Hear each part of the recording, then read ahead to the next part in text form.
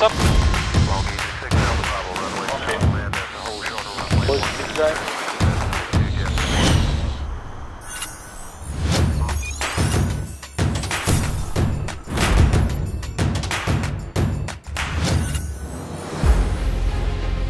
The first flight of a new aircraft type is always a very special moment, quite tense and often emotional.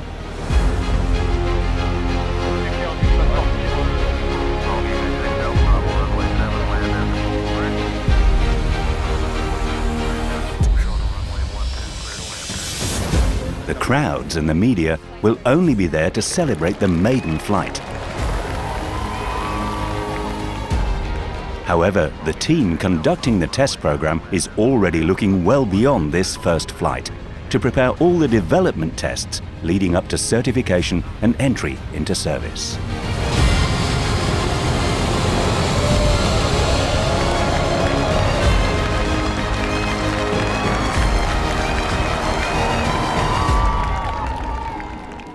Before the first flight, a thorough review of the aircraft's status is performed.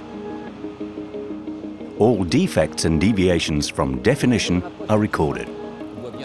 These may be minor manufacturing flaws or anomalies leading to a limitation of the flying domain or the use of some items of equipment. Most of them have no adverse consequences. Some related to safety need to be fixed before flying. Others may impose limitations during flight tests.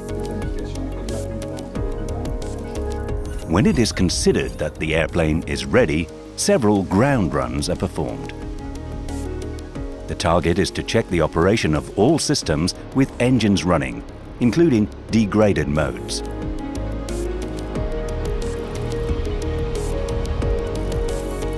When anomalies are found, they are progressively corrected. Several acceleration stops are performed at increasing speeds up to close to the rotation speed for first flight. Normal and alternate braking modes are tested.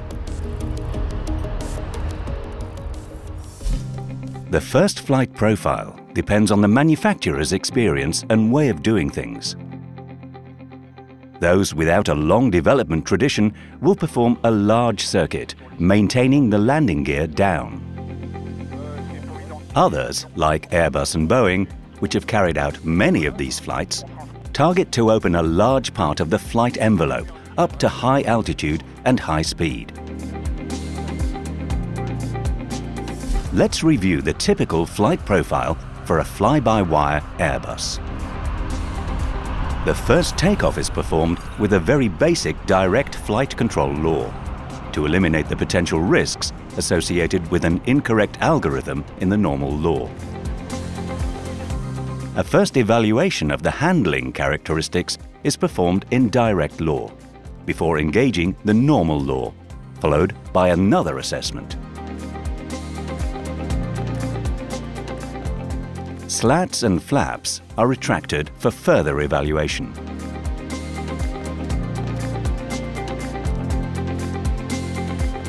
Then the landing gear is retracted.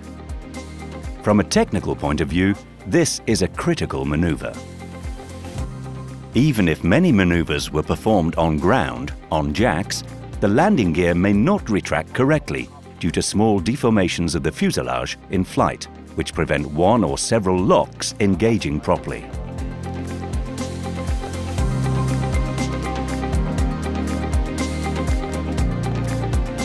If the landing gear cannot be locked up, the crew reverts to a Plan B flight with a profile limited to low speeds and system checks.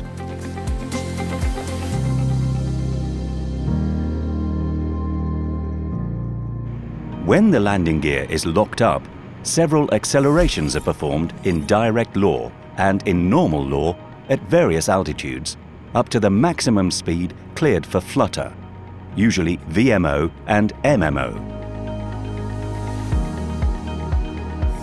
At low altitude, in several configurations, decelerations up to an angle of attack just below stall are carried out, with an evaluation of the handling characteristics.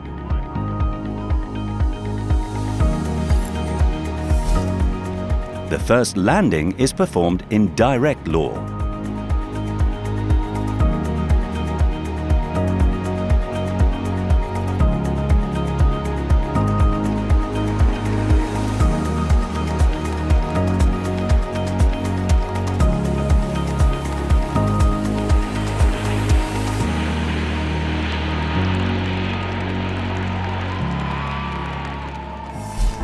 Then, a series of 6 to 10 flights is carried out for what could be called the discovery of the aircraft. The target is to quickly identify areas where significant development work may be needed. The aircraft is flown in the entire flight envelope cleared for flutter, at the extreme center of gravity positions, in order to evaluate the flight control laws in normal operations and in various failure cases. Fuel consumption in cruise is compared to the provisions. All the systems are also checked, including the abnormal functions, such as emergency landing gear extension, alternate braking, emergency electrical system, and so on. Usually, this initial evaluation gives a fairly good idea of any potential difficulties for development.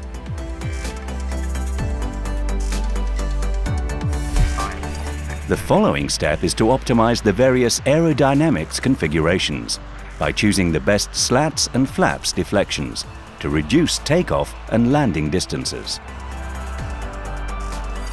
At takeoff, they need to be adapted for short rolling distance, but also for situations where obstacles very close or far away from the runway will be overflown. All takeoff performances are considered with an engine failure at the critical point. At landing, the target is the reduction of the approach speed, which may be important for some models.